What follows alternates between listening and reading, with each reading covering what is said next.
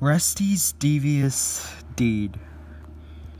Rusty, the new engine, was sulking. The trucks wouldn't stop singing rudely at him.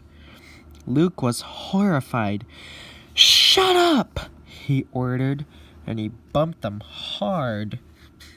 "I'm sorry the trucks were rude to you, Rusty." Rusty was still furious. "It's all your fault. You made them laugh at me."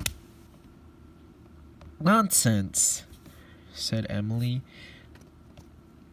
"Luke would never do that.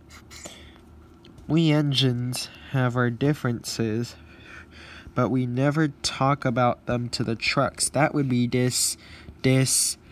disgraceful," said Thomas. "Disgusting," put in Diesel.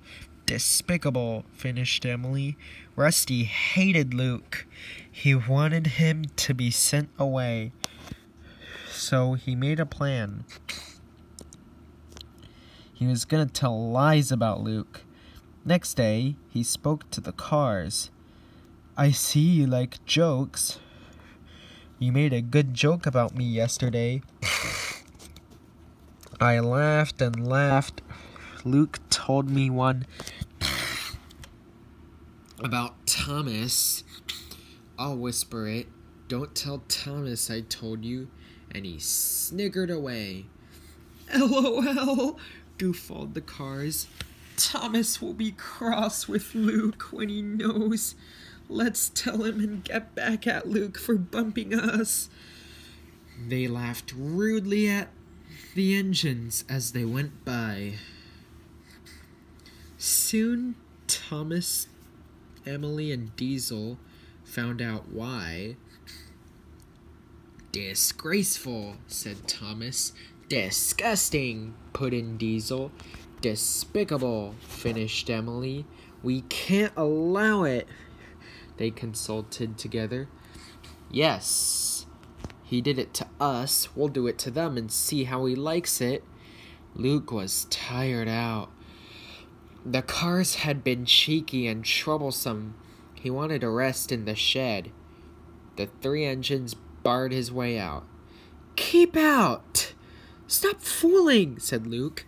"I'm tired." "So are we," hissed the engines. "We're tired of you. We like Rusty. We don't like you. You tell tales about us to the cars." "I don't." "You do." "I don't." "You do." Sir Topham Hatt came to stop the noise. "Luke called me a block," spluttered Thomas. "Gross black scrap iron," hissed Diesel. "I'm a big, fat, ugly, lazy dummy," fumed Emily. "Well, Luke," considered. "I only wish, sir," he said gravely, "that I thought of those names myself. If the dome fits." He made cars laugh at us. Accused the engines. Sir Topham Hatt recovered. He had been trying not to laugh himself. "Did you, Luke?" "Certainly not, sir. No steam engine will be as mean as that." Rusty lurked up. "Now, Rusty, you heard what Luke said." "I can't understand it, sir."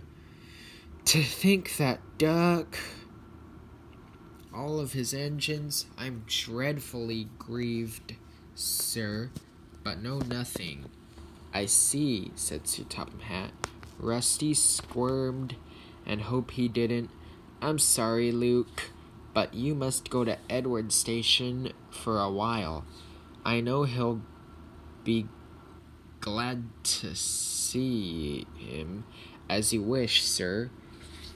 Luke trundled sadly away, while Rusty smirked with triumph.